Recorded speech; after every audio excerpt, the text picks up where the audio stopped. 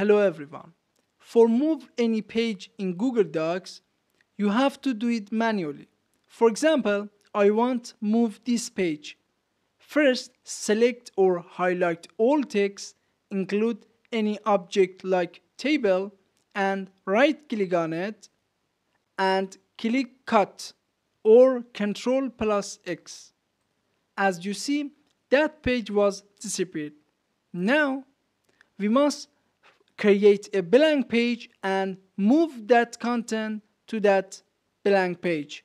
You can create a blank page end of your document or between two pages. For example, I want to create a blank page between page number 2 and page number 3. For that, end of that page number 2, one click and press Ctrl and press Enter.